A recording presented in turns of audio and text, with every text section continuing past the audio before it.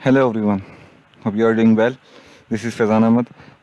This channel about the bitcoins, and this is the second lecture of our topic. So as we discussed, Bitcoin uses peer-to-peer technology to operate with no central authority or banks. Managing transaction and the issuing of Bitcoin is carried out collectively by the network. It means that Bitcoin is open source, its design is public, nobody owns or controls Bitcoins, and everyone can take part.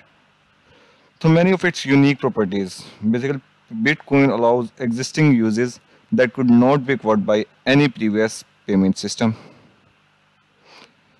It's Bitcoin is different than what you know and you use every day. Before you start using Bitcoins, there are few things that you need to know in order to use it securely and avoid common pitfalls. So let's continue it.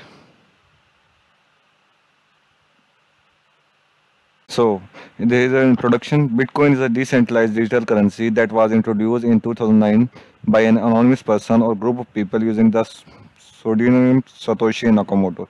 It operates on a technology called blockchain, which is a distributed ledger that records all the transactions made with Bitcoin.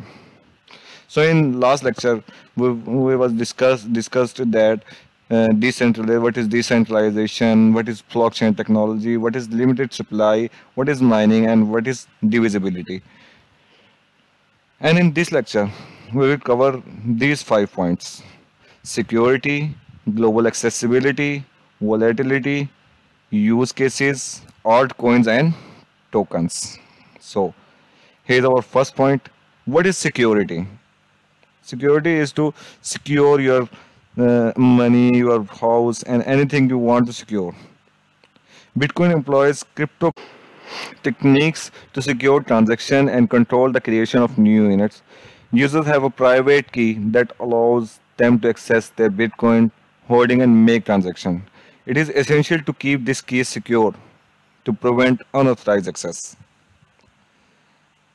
And the second key point of this lecture is global accessibility. Bitcoin is accessible to anyone with an internet connection, regardless of their location.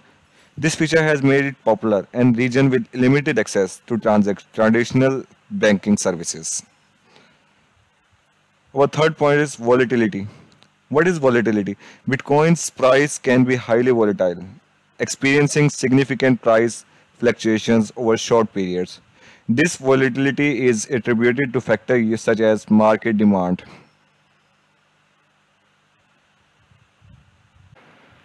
The second last part of this lecture is use cases. Bitcoin has various use cases. It can be used as a store of value, a medium of exchange, or a spiritual investment.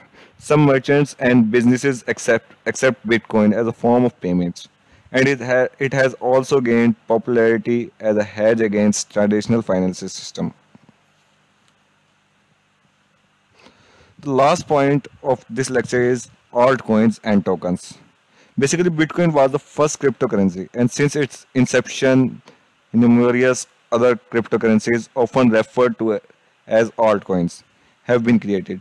Additionally, blockchain platforms such as Ethereum allow the creation of tokens that operate on their network.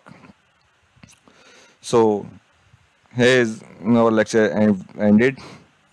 Uh, Please like and follow our channel.